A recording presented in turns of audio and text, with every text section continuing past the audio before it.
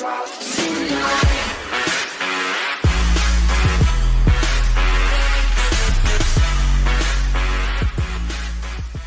woman was killed and 5 others were injured when a large eucalyptus tree fell on a wedding party taking photographs at a Southern California park Saturday, authorities said.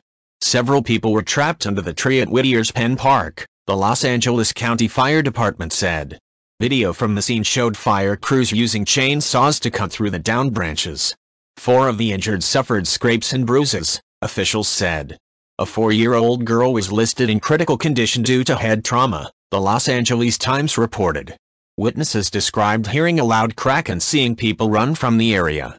The tree could have been weakened by California's ongoing drought, and recent heavy rain could have contributed to its fall, officials said. An arborist will assess the area on Sunday, officials said. No other details were immediately available. If you like this video, please leave a like and subscribe.